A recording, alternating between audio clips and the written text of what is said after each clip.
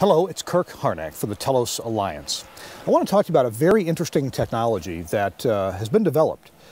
Mr. Hans van Zutphen, a guy from the Netherlands, has brought to bear a technology that takes audio that's been clipped, say from a modern CD, a modern recording, or maybe something you recorded but accidentally clipped something.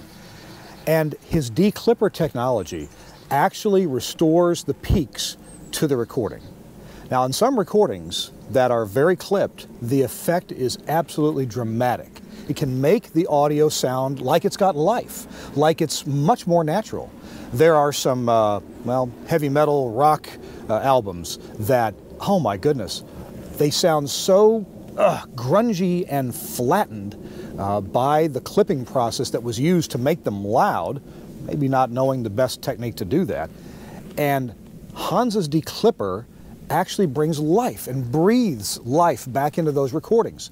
Now, after the declipper, of course, which is built into some Omnia processors, well, you may want to do the normal amount of processing, which is an intelligent process of automatic gain control and limiting and then distortion-canceled clipping.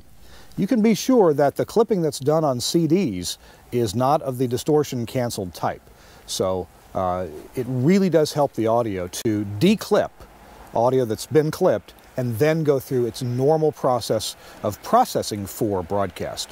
Check it out if you would. It's in a number of the Telos products. The Omnia 9, the Omnia 7 also has it, and some of the streaming products like the Zipstream X2 with the Omnia 9 processing option and the Zipstream R2 with the Omnia 9 processing option.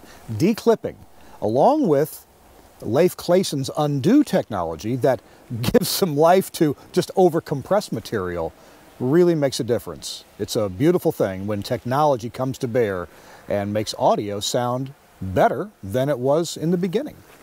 I'm Kirk Harnack for the Telos Alliance.